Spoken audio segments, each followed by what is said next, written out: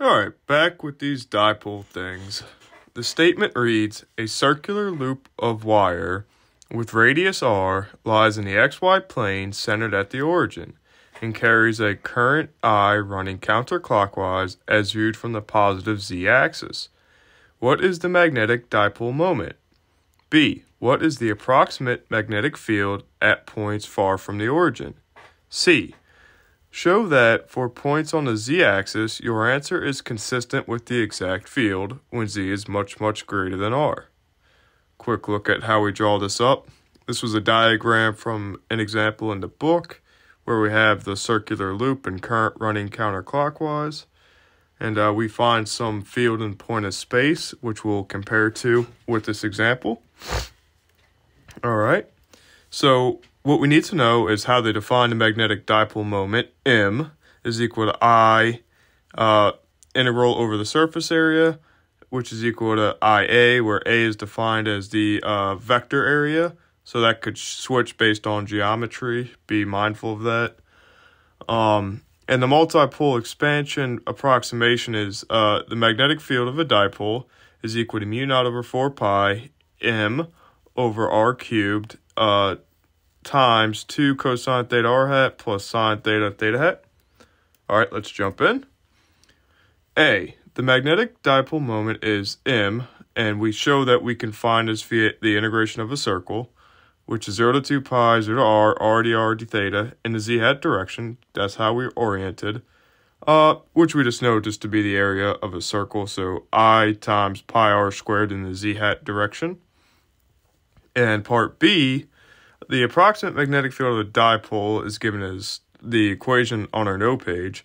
So whenever we plug in M, we see that we have B dipole is approximately mu naught over 4 pi times I pi r squared over little r cubed. The pi's cancel, and we're left with, and then the brackets stay the same. So this is our approximate form. Again, same thing, just without the pi's.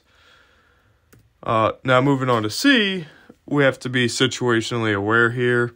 On the z-axis, on the positive z-axis anyways, for z greater than 0, theta is equal to 0, r is equal to z, and r hat is equal to z hat.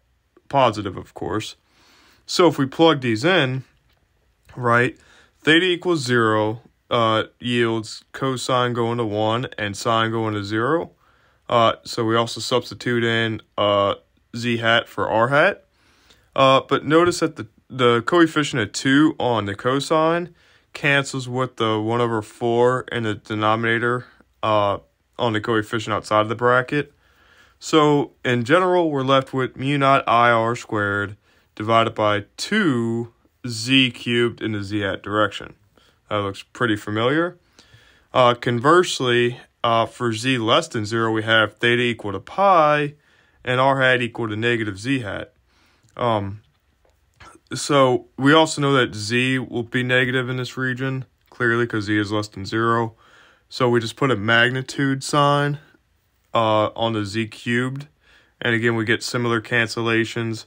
We note that it's the same thing given that z is equal, or that we put the magnitude of z there.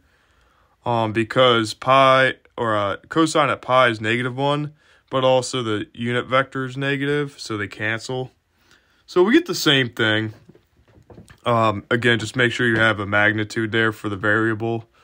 Also note that that makes sense because when we translate that to spherical, we can't have a negative radius that doesn't exist. So magnitude there makes plenty of sense. So for this, this is exactly what the field reduces to in the limit where z is much, much greater than the radius of the circle.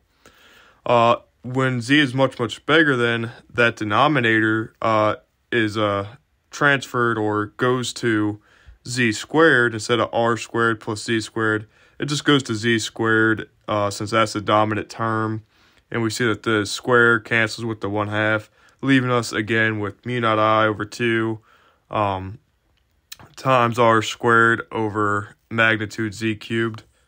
Pretty straightforward, but again, be careful with the geometry. We'll see you for the next one.